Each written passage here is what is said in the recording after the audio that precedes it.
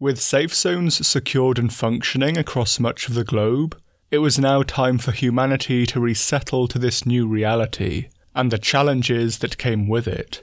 Even if they were at least somewhat protected from the dead, resettling and reorganising millions of refugees in lands still blighted by the Great Panic and its after-effects was a challenge, and the United States provides a microcosm of how such problems were dealt with across the globe.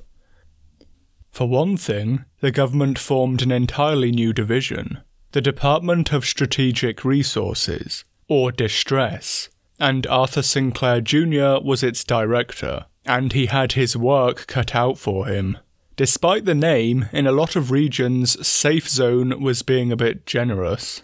The West Coast area still had thousands of zombies from its main population centres, as well as occasional assaults on the mountain borders. On top of that, much of the interior was still ruined rubble, and the populace was starving, sick, and homeless people all needing assistance. At the start, those outside the safe zone were hardly missing out.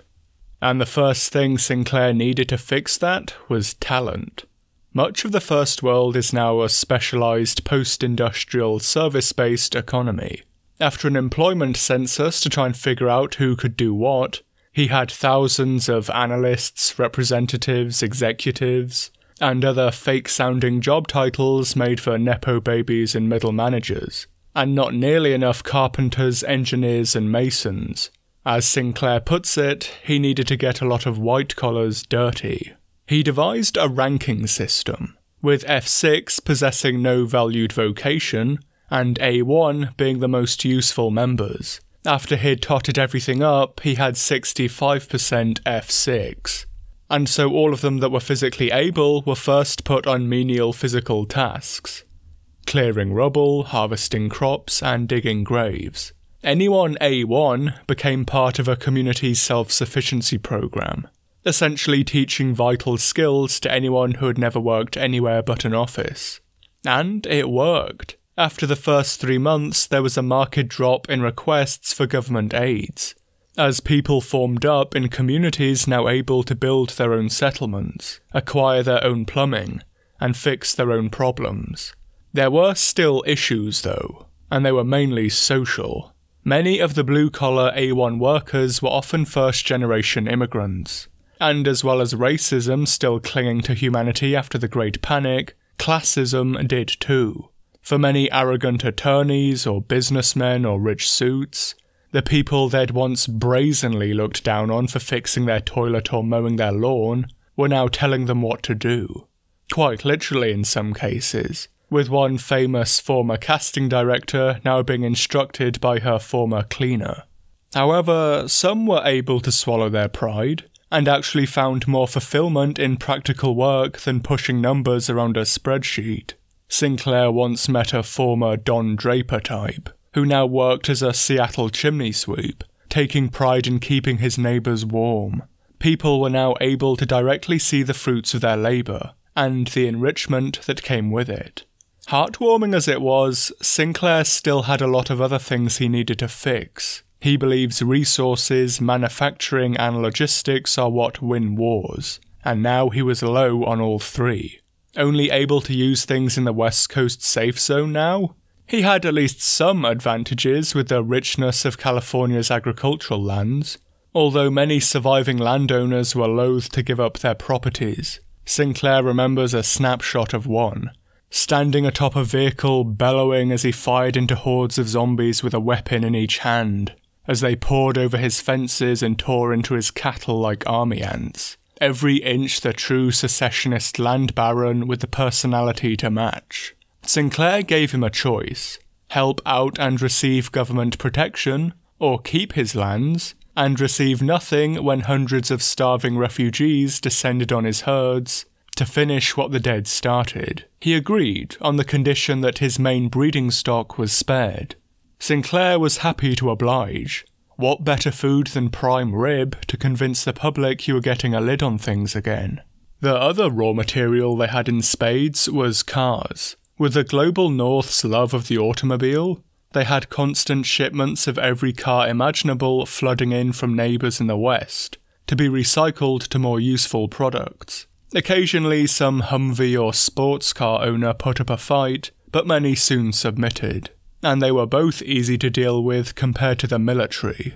As the head of distress, Sinclair had carte blanche to order what he wanted to any rank, and was often met with staunch resistance.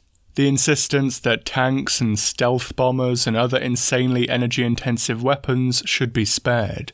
A tank couldn't justify the fuel cost, and what need was there for a stealth bomber against an enemy without radar? They needed boring, practical, and tough.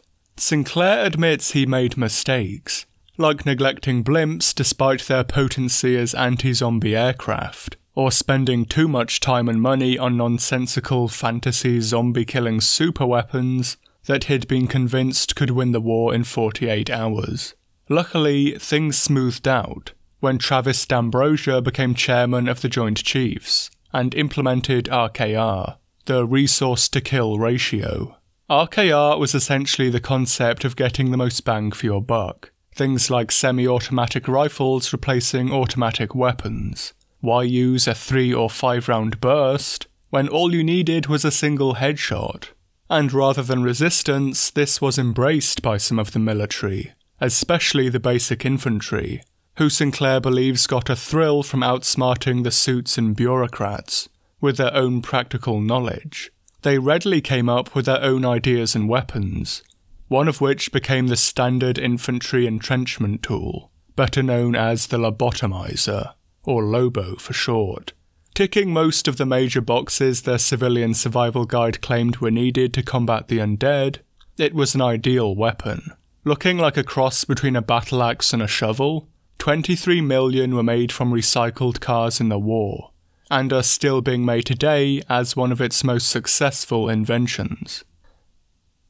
In Vermont, we meet the Wacko. Everyone calls him it now, so why not make it his formal introduction too?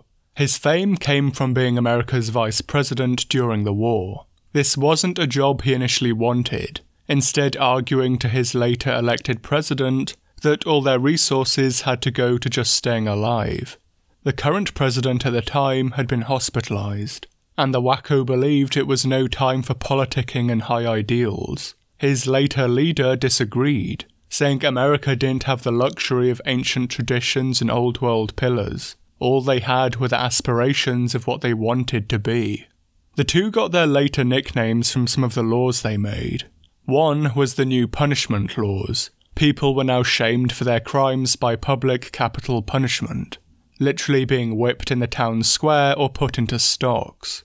Bizarre as it may sound, they couldn't afford to put able-bodied workers into prison, or even have prisons.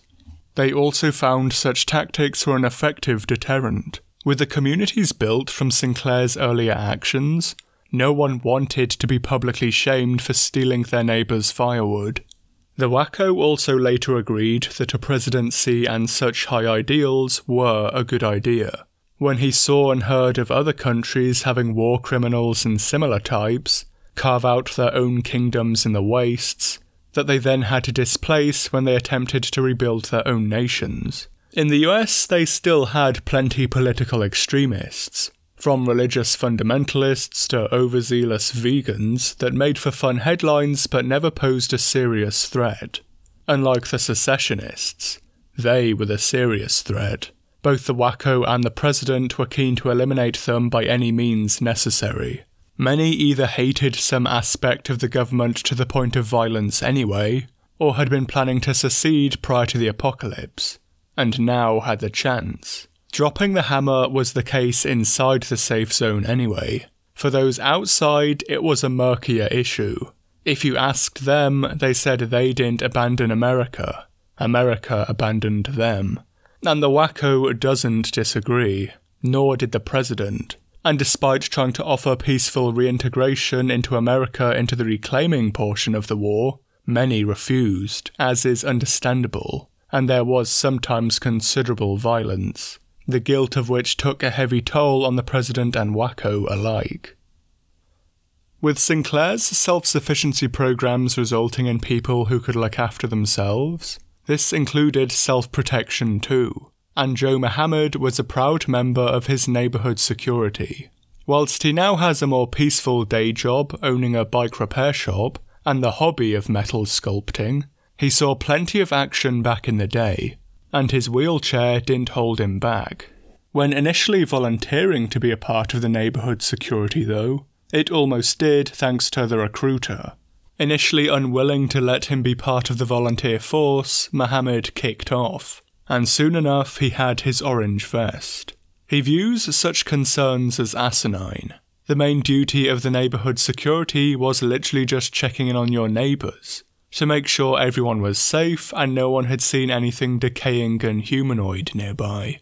And if they did, you could always rely on them to come to you. No need for a chase. At least 3 people per unit had to have firearms, and a new policy on their side of the Rockies was a designated night watchman per house too, typically being the ones neighbourhood security linked up with on patrol. The early days were chaotic in multiple ways.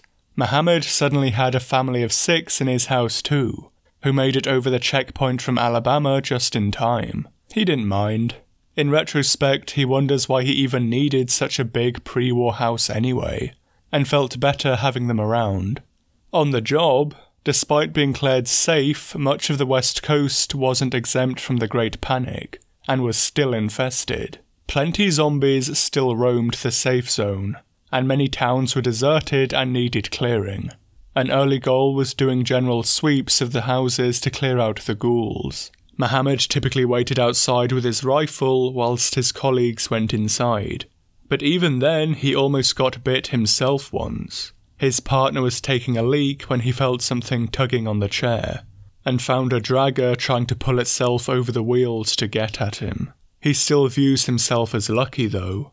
If the chair hadn't intercepted it, it could have just bitten his calf straight away. As would be the case through much of the war, zombies weren't the only problem, and there were plenty of looters and squatters. Many of these willingly entered the fold of the safe zone when offered, but a few refused to cooperate.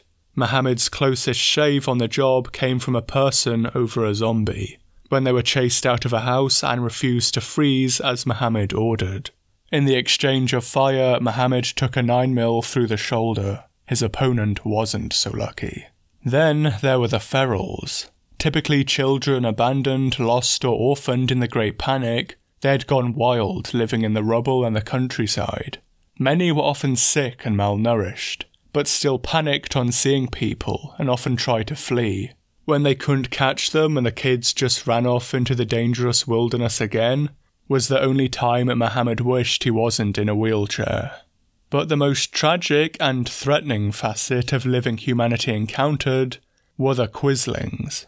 Named for Norwegian leader Vidkun Quisling, who collaborated with the Nazis in World War II, the Quislings were still living people, who had undergone a severe psychological condition that led them to believe they were already zombies themselves. The Quislings were still living people, who had undergone a severe psychological condition that led them to believe they were already zombies themselves. In some ways, they were arguably more dangerous than the genuine article. They could repair their bodies, and gain strength and stamina from the other humans they ate. Their functioning metabolism also allowed them to stay active in winter too. Despite not possessing any solanum in their system, their mouths still contained lethal amounts of bacteria, and the first one ever discovered by Mohammed and his team almost killed the person it mauled with a staph infection, which really rained on his parade when he thought he'd dodged certain death. As well as winter activity, they could also be differentiated from real zombies by body heat, their flowing blood, and the blink test. Every so often, or if bright lights were shone in their eyes, Quislings still blinked. But how does one even become a Quisling? And it's hard to say, as they couldn't be interviewed, despite government attempts to round them up and keep them fed and cared for, in a controversial private facility. But being one does seem similar to either Stockholm Syndrome, where one develops an attachment to their captors, or Cotard Syndrome, where one believes they're already dead. It's worth noting neither are actually formally recognised by the American Psychiatric Association's Diagnostic and Statistic Manual of Mental Disorders first, but published literature does exist on both of them to draw from, alongside heavy criticism. In Stockholm Syndrome, some key criteria suggested included a negative feeling towards authorities, positive feelings towards their hostage takers, and said feelings reciprocated by the hostage taker, although the latter has numerous incidents where this wasn't the case. This does fit the Quislings, as zombies never show much emotion other than moaning and snapping and general cannibal vibes. Their negative feelings towards authorities does as well, as post-Yonkers there was general widespread disillusionment and even hostility to the government, tremendously so on the other side of the Rockies, so that matches negative feelings towards authorities. The saddest part may come from positive feelings towards the hostage takers. It could well be that in some Quislings their mental transformation came after a catastrophic psychotic break, following them directly witnessing their closest loved ones reanimate to become undead. Other assessments do also match the general psychological atmosphere following an apocalypse. Many studies of Stockholm Syndrome also lack a clear set of ideals and goals in life, or lack identity and personal faith, as well as wishing to be someone else and being unhappy with their life, all fairly understandable things to feel in an undead world. In Cotard Syndrome, recorded cases are often associated with brain dysfunction, so it could be that the Quislings are those who suffered similar dysfunctions either prior or during stages of the war, that then had their syndrome realigned to the Walking Dead over just being dead full stop. One paper describes it as a depressed person's attempt to account for abnormal perceptual experiences, and that it has heavy overlap with other misidentification syndromes. So maybe Quislings are those unable to accept the zombies up until a breaking point. Perhaps Quislings were those trapped alone, surrounded by just the undead. The Civilian Survival Guide also warns of the potential psychological devastation caused by the constant moaning of a besieging horde. All they could see were human faces that were no longer human. The constant stress of the threat of the undead, the sleep deprivation caused by their moaning, and the isolation eventually caused them to misidentify the dead as base humanity, and if they were human, then thus they had to believe themselves as dead too. Most tragic of all, the attempts to join the undead ranks were not recognised by the actual zombies themselves. It's been suggested that the early idiotic beliefs Phalanx actually worked was due to Quislings, as well as hopeful reports of the zombies fighting among themselves. But such fights were really more one-sided events of predation, as the Quislings wouldn't fight back against the actual zombies. They'd simply spasm and convulse on the floor as they lost control of their bodies in the blood loss and disembowelment, steadily devoured alive by the subhuman monsters they'd destroyed their own minds to be.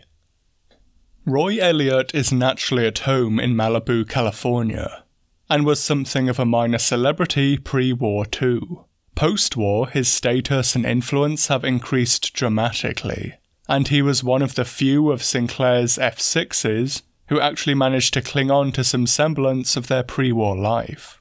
A severe killer in the early days was asymptomatic death syndrome, or its more colourful title some gave it of apocalyptic despair syndrome. Healthy people went to sleep and never woke up, killed by the mounting psychological stress of living through a zombie apocalypse. And this is in a way a real thing. Stress cardiomyopathy is a drastic and often fatal, but still reversible, weakening of the heart muscles, due to severe emotional stress. Whilst well understood medically and how to treat it, it's not as well known mentally, as to how our feelings can literally damage our hearts. In the safe zone, part of it, Elliot was certain of, came from the general despair and lack of hope for the future. Even if they'd survived, what chance was there for anything even resembling a normal life anymore? And not just getting swarmed again. As such, by the dozen, people's hearts were just losing hope. Elliot believed this was his enemy to fight, and proudly marched straight to the government to convince them to let him make his films again.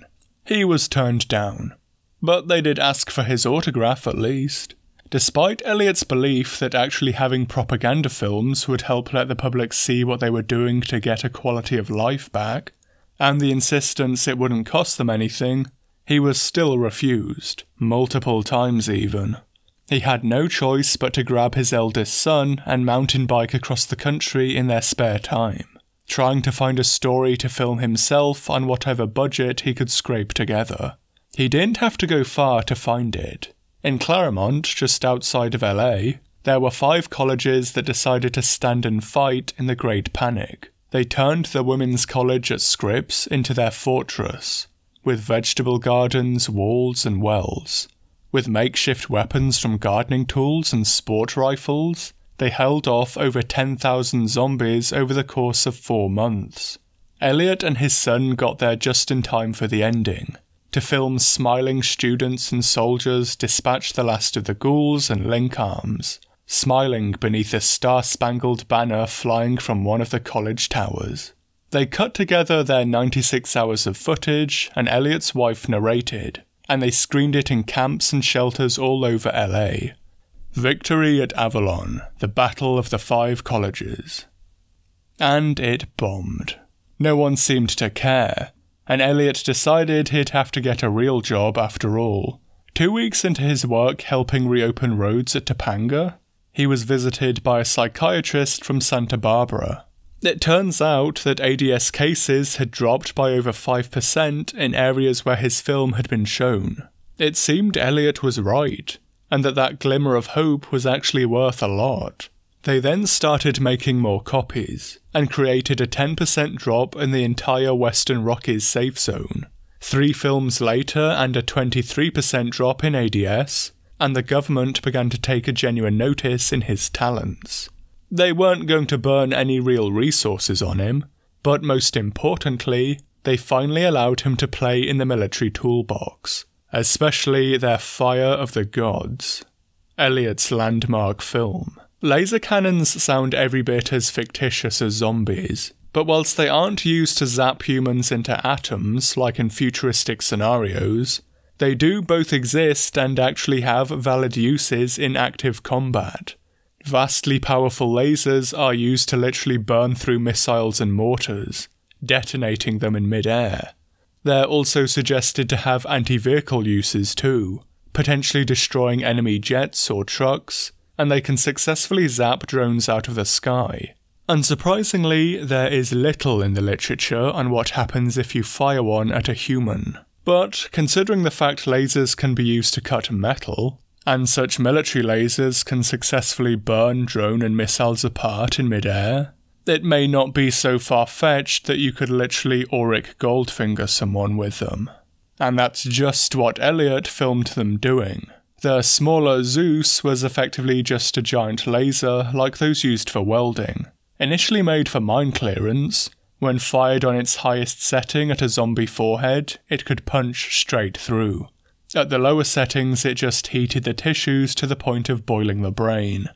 Already they were getting some insane footage that wouldn't look out of place in some sci-fi shooter, but it was nothing compared to MTHEL, the mobile tactical high-energy laser.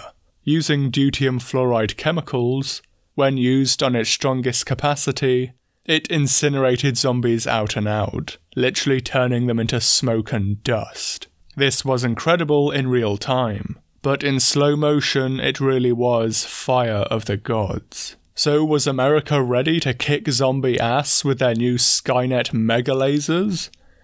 No. Much as the basic concept of shadow puppets shows us, things can get in the way of light to diminish its use. Poor weather conditions could fumble it, as could the smoke, vapour and other particles made by incinerating zombies with them. Similarly, if they used it on too many zombies at once, the laser would overheat and lose effectiveness or even break too. So not really ideal for literally evaporating a giant horde, especially with the amount of fuel that would take. On top of that, they were really expensive to both build and use. as well as being pretty fragile and literally requiring a fleet of skilled operators and technicians to use on their fleet of trucks to transport them. They literally needed armed forces to defend their supposed superweapons.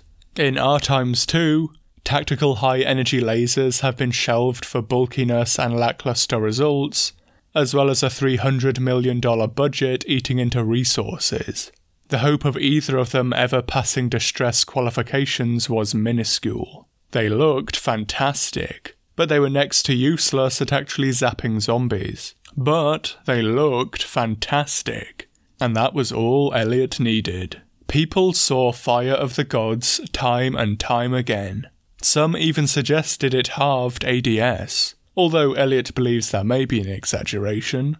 Ironically, this shows no one actually learned anything from Yonkers. The technology they now worshipped was useless, flashy showboating, the exact thing that lost them Yonkers and, in essence, the country with it. Yet one flash of a fancy superweapon annihilating a ghoul, and everyone was convinced they were in good hands now. Efficiency, facts, and other such nonsense didn't matter. It just looked really cool. So really, America secured the next stage of the war the exact same way they lost it, psychologically. One of the people most affected by the sweeping changes in military strategy and hardware reforms was Christina Eliopoulos, now a squadron commander, and former blimp pilot Gavin Blair's commanding officer.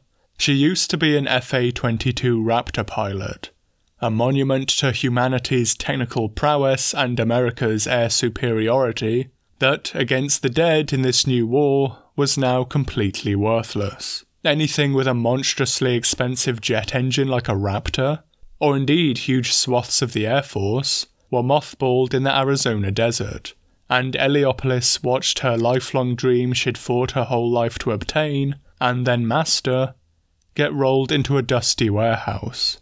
Distress even suggested that the Air Force had the worst resource-to-kill ratio of any branch of the military, and Eliopoulos is still bitter. But it was still America. The Air Force fleet wasn't scrapped, just rendered dormant. Once the undead were dealt with, you never know when your next war was going to be. What was left was airlift and transport, chiefly prop-powered aircraft. Pilots had gone from flying the closest thing on Earth to an X-Wing to being glorified sky truckers. Their routes were into the east of the Rockies, the land now fully occupied by the undead, and other than just the grey seas of zombie territory, there were still small points of interest. Red zones were points of critical interest, like mines, power plants, or certain factories. These were some of the rare things the army had left their men to defend after pulling back to the safe zone. The blue zones were successful human colonies that had managed to band together, and were now functioning as communities on their own. The army still supplied them using the Air Force, rather with self-sustaining tools than consumables, although at the end of autumn, food, medicine and baby powder were dropped to help them withstand the winter too. Sometimes both blue and red zones needed specialists, people even more valuable than Sinclair's A1s, like specialist doctors or engineers. They were extensively trained for it, and knew the risks. Some people who went into such zones found them overrun, and never came back out again. Purple zones were for the pilots like Eliopoulos, and were their refuel and repair zones, an official-sounding title for what were often just abandoned and undefended runways. But they still helped bring the overall survival rates for aircraft to 92%. The other 8% unfortunately included Eliopoulos. She never found out what brought her down. Maybe mechanical failure, maybe freak weather, maybe unstable cargo as had happened before. All she knew was that she was zipping back up after taking a leak due to the diuretic stimulants they got given. Before there was a blast of high-powered air and she was sucked out through the destroyed back of the plane. She pulled her parachute cord and tried to radio her crew to escape, but she only saw one other parachute deploy as their plane went down. The flight was from Phoenix to Tallahassee, and Eliopoulos figured she was roughly somewhere over southern Louisiana. Descending into it, it looked like a swampy wilderness without end. She still landed safely, and had been trained for such events. The Air Force had a program in the Californian mountains to bring recruits up to shape, including using captured zombies to make sure they were up to combat standard against the undead. Her first priority was tracking her crewmate should Seen escape, and still shaken by their crash, she forgot all the rules. And wetlands are considered some of the worst zombie encounter environments possible. Splashing water both gives away your presence and covers approaching undead. The shallow water and mud can often hide zombies that can reach out to attack, and venomous or predatory wildlife can be a threat too, not so much in a Class 4 situation. And Heliopolis finds the bones of an old bull alligator brought down by a horde of ghouls. Heliopolis forgets to stick to the dry ground, and ignores the fleeing birds. It's by luck that her co-pilot had distracted the undead to allow her to approach. When she found him, he was already gone. His parachute and harness had gotten stuck and snared him in the trees, and a pack of 5 zombies feasted on him from where they could reach below the ribs. Heliopolis deals with the pack, but loses it completely. She wasted her ammo in the bodies, and risked giving her position away, kicking and screaming at their remains. If it wasn't for her radio, she may have never left that spot. A woman's voice, a civilian's, asks if there is anyone there that survived the wreck. She was a Skywatcher, a series of amateur civilian ham radio operators trying to help out by reporting on aircraft issues wherever they could, and she identified herself as Metsfan. She told Heliopolis they'd reported the incident, and she needed to get to the nearest viable location for a rescue team to grab her. She then helps Heliopolis regather her bearings, reminding her that she's flown this route hundreds of times before, and Heliopolis pins herself roughly around the Atchafalaya Basin, and roughly a day or so away from the I-10 highway, her best shot for a pickup. Finally, Metsfan asks if there's anything she forgot before she sets off, and she remembers her co-pilot, who had just started to reanimate. Heliopolis puts a round between his eyes before her voyage. This time, she does things properly, sticking to solid ground and playing it cautious with her senses sharp. Metsfan reminds her to stay off the road. Even if a trapped zombie in a car can't grab you, it can still give away your position by moaning. Heliopolis found the best wilderness track she could and kept going. Despite the risky terrain, it could have been a lot worse. Metsfan reminds her that she's walking between 2 blue zones of Lafayette and Baton Rouge, which were pulling most of the undead in either direction away from her. She also warns her away from a vehicle, but Heliopolis's natural curiosity had returned with her improved mood, and she went for an explore. It turned out to be an SUV, and a well-stocked one at that. A survivalist's feast. A rifle with hundreds of still-boxed rounds, endless food with utensils to cook it, a nice tent and sleeping bag. What more could one want? The will to keep going was seemingly the answer. The driver was still in seat, revolver still in hand, and a clear hole straight through his skull. There were no bites or slain zombies surrounding him. He'd just given up. Heliopolis was keen to grab some of the gear, until Metsfan intervened. The rifle wasn't silenced, but her pistol already was. If she was only there for a day or so, what did she need that food for? Likewise with the tent, and she'd have to stop moving to prepare it as well. After she decided to take a brief minute anyway, Metsfan claimed she heard something on the last transmission, and as soon as Heliopolis saw the first zombie, she was already surrounded. She scrambled to the car roof to regain her composure, before dropping the swarm one by one. Sometime later, she's surrounded by 61 slain zombies, with no more seemingly coming. A victory, but as Metsfan pointed out, one that had cost her the chance of being evacuated that day. She found a good enough tree and pitched her hammock, before taking a pair of sleeping pills and passing out for the night. She woke up to over 100 zombies underneath her. Luckily, the marshy ground had prevented them from forming a ramp up to her, but she was still in serious trouble. According to the map, the I-10 was in striking distance. She had to jump for it and run.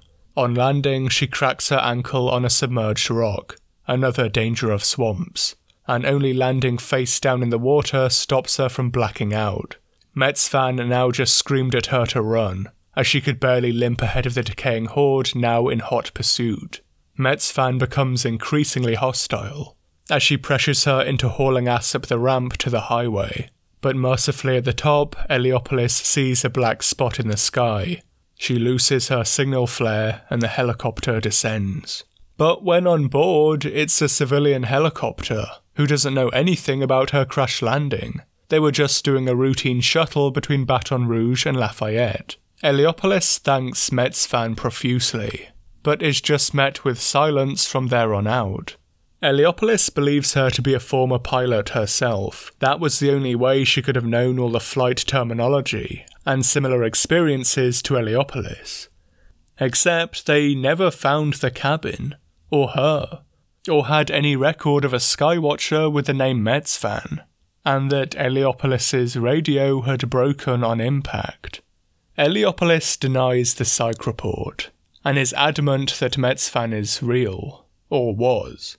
Whether she was a pilot, knew one, raised one, or was married to one, she believes she was just a scared, lonely voice, keen to prevent anyone else from winding up like her. She was there when Heliopolis needed her, and would be with her forevermore. Maybe Heliopolis is right, maybe she isn't. Between Metsfan, Reddecker's suggested stories, and the Quislings, the war provided people with a set of stimuli they'd never really faced before, and a set of challenges to the human psyche likely never really seen outside severe active combat and prisoner of war camps. With myriad ways for civilians to react to them, people coped how they coped, and if it kept Heliopolis alive, then Metsfan did their job, no matter who they really were. Thanks for watching. And thanks to my patrons, the Superest Duper, Samburgo, K. Sandom, Holden, Nickname 3110, Erengar Steiny, Flyguns Archives, Hui Hui, Original Username, Evilly, Howleth, Archazor Queen, Seth Fake Last Name, Zeusa, Dodecablos, and Bazugazu Bakuhatsu Bakumatsu, for their generosity in helping keep the channel going. A huge thanks to the collaborating artists too, for greatly embellishing this video with their work. To Mana for creating the Victory at Avalon poster, to CJ Broskin for creating the Fire of the Gods poster, and to Shockle for creating the image of Heliopolis lost in the swamps with her co-pilot getting eaten. The chapters they illustrated were pretty dependent on their custom artwork, and I'm very grateful for their excellent efforts. Links are provided in the description to more of their work and their websites too.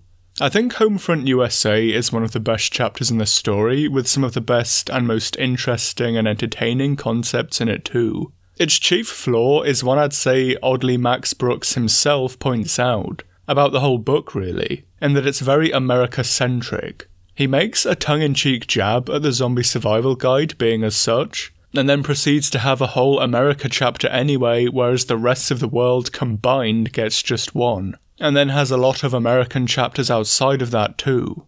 But with that said, a lot of the concepts explored, like safe zones and the Quislings, could have been written anywhere really, and did occur worldwide, but it still would have been nice to have a greater exploration of how the rest of the world did things too, which will be the next and longest video coming soon.